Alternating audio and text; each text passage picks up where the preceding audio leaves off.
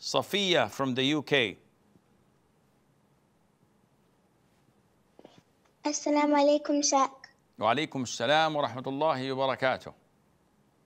My question is, if it's Maghrib prayer and you join someone on second rakat tashahud, how do you pray that prayer? Jazakallah khair. Wa jazakum.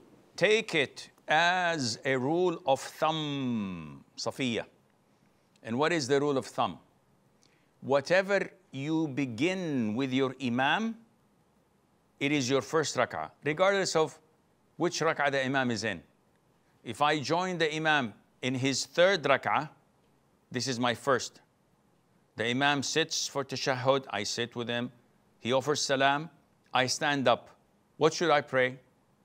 Well, I've already done my first, so I pray the second, sit in the tashahhud, third, sit in the tashahhud and the salutation, Durood Sharif, and then offer salam.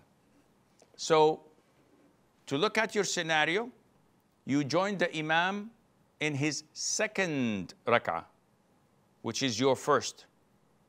So you pray with the imam, you sit with the imam in the first tashahhud, and you make the tashahhud with him. He stands for his third, which is your second.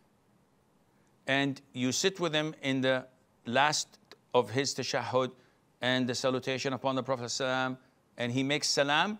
You stand up for your third rak'ah, and you pray on your own. You sit for tahiyyat, you sit for salutation upon the Prophet ﷺ, and you offer salam. You say, okay, Sheikh, these three rak'ahs, I sat in the first and second and third. There's no problem in that.